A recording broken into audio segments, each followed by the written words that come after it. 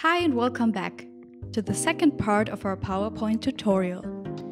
In this video, I will show you how to give a presentation using SlideLizard. To follow this tutorial, you must connect your presentation with SlideLizard first. If you haven't done so already, please check out a tutorial video on how to activate SlideLizard for your presentation. So after you've done that, go to the SlideLizard tab in PowerPoint. Make sure that your slides are complete and that they are up to date before you continue. If the slides are not synced, you can see that here. Just click on the icon and your changes will be updated.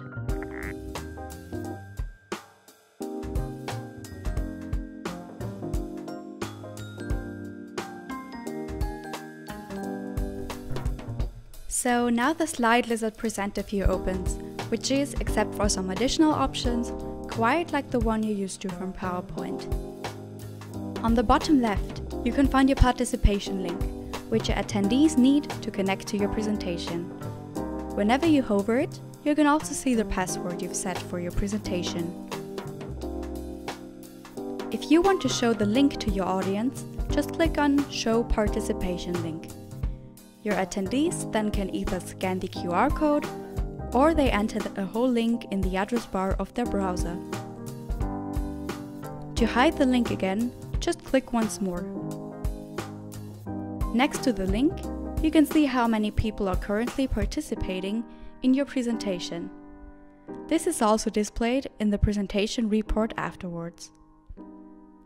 By clicking here, you can see who your participants are. You can send an email or a direct message to all of them. If you prepared any polls for your presentation, you can find them here. Just click on Start and your attendees will be able to vote. If you want to show the results of your poll to your audience, click on Show to Audience and the chart will be shown in your presentation. To close the voting, press Finish. You can always reopen questions in case some people weren't fast enough to answer.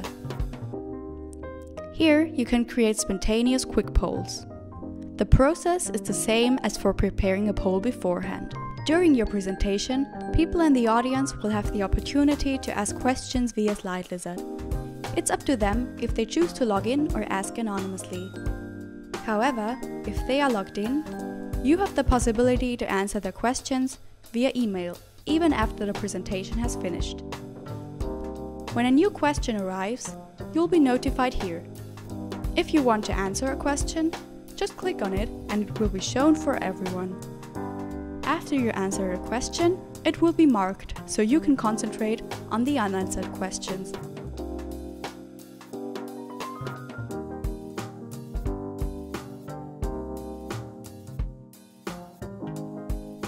Thanks for watching. If you want to know how to analyze your presentation using the SlideLizard presentation report, you can click the link in the info box below.